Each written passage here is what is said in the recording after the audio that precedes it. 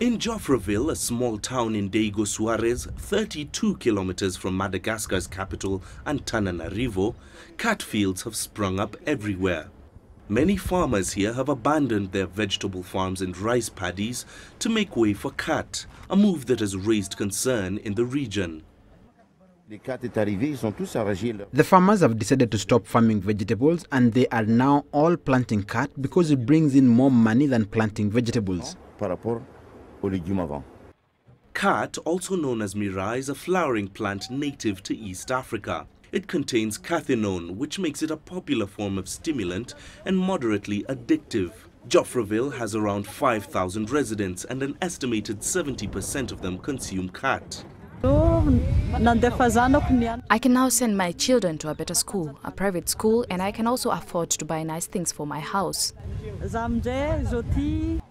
Today, the town produces around 30% of the khat that is consumed in the region of Diego Suarez. Local authorities say the plant's quick turnover is one of the reasons farmers grow it over other crops. Demand is high, and so are the returns. There were no khat farms before, and farmers could farm up to 10 tons of rice. But now, they're planting khat. Those same farmers today cannot even produce 2 tons of rice because there isn't enough water. But khat farming is slowly contributing to the decline of agriculture in the region, observers say. The crisis has also been compounded by the fact that khat production requires a huge amount of water, leading to a shortage for use in food farms.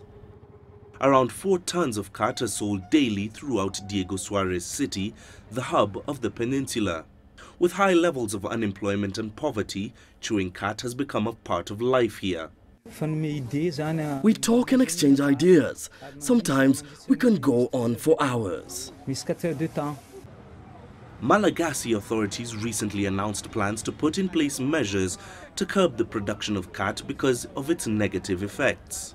But analysts say the cash-strapped government is too busy trying to rebuild its economy to put in place any effective policies anytime soon.